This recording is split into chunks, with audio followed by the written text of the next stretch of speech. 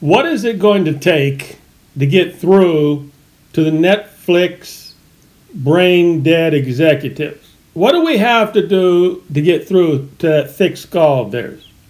We want Jung So Min. Old stuff, new stuff, I don't care what it is. Just give us Jung So Min and I'll get off your back. All right? Is that so difficult? What's wrong with these people? Well, once again, the billion-dollar Netflix has let us down again. You try to find a Jung So Min movie, nothing on Netflix. So I went to the ghetto again. I went to the ghetto YouTube. And yes, I found another Jung So Min full K-drama special, it's called. It's from way back in 2013. It's one of her first K-drama specials. Now you might be asking, well, what the hell is a K-drama special? Well, I figured out, they call them drama specials in Korea. I think it's the same thing as a TV movie in America. Way back in the 70s and 80s, all the networks, ABC, NBC, CBS, they were TV channels, and they did movies of the week. They were kind of low budget. They were not big Hollywood productions. We called them TV movies. They also had them on the Lifetime channel. Basically just a TV movie, and that's what this is. It's called Came to Me and Became a Star. This is, again, one of her real early work, 2013. It's kind of depressing, but it's dealing with the harsh reality of life. I mean, face it, sometimes life just sucks, right? It is sad. Jung So Min, she plays an innocent, but also a heartless young woman.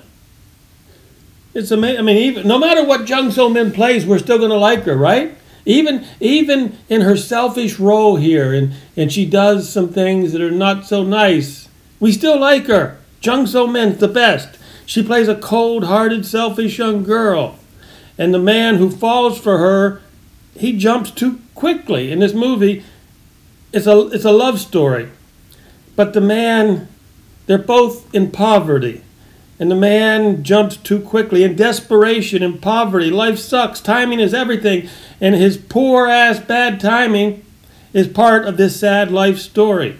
He tells her too quickly that he loves her and he wants to marry her. And it's probably too quick in the game because they're living at a very, very cheap hostel type of place. It's the cheapest type of motel you can get.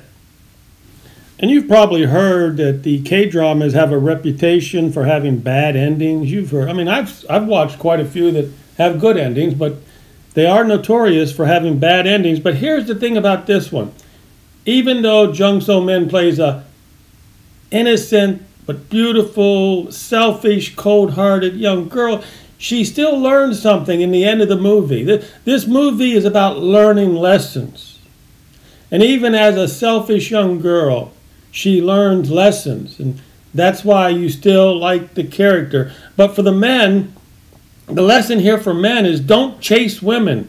Don't beg women. Don't put women on a pedestal. Don't lose your soul over selfish women.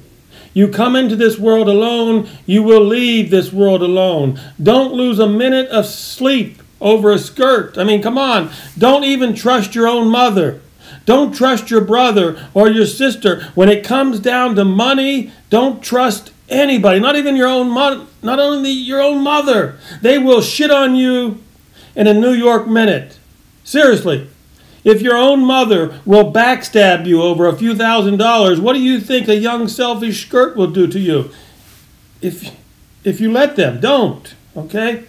It's a movie that all Jung So Min fans, we must watch. We must watch all of her work because, quite frankly, she's good in everything she does. Isn't that amazing that no matter how low budget the film is, Jung So Min is very good in almost everything she does. And that's why we are fans of hers. And that's why we are looking for more and more of her work, the old stuff, the newer stuff.